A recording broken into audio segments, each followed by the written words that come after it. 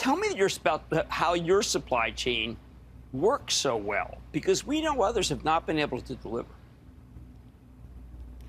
Well, I think it's a combination of things. We are constantly navigating.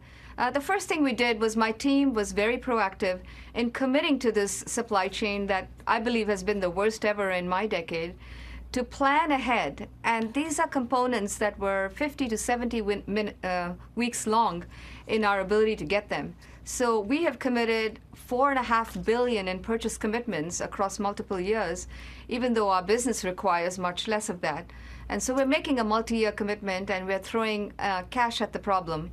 So that's one. The second thing is we're navigating through components that we're not getting. There's substrate shortages, there's metal shortages, there's component shortages. So even though we're planning for all these components, not all of them are available at the same time. We're having to go to broker parts and pay extra money for them, often a magnitude more for them.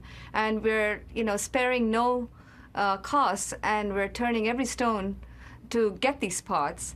And that at the same time, it's a real challenge to get as much as we'd want. These suppliers are decommitting.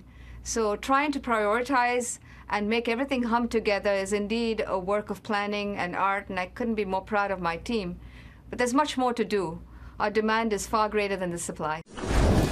Don't miss a second of Mad Money. Follow @JimCramer on Twitter. Have a question?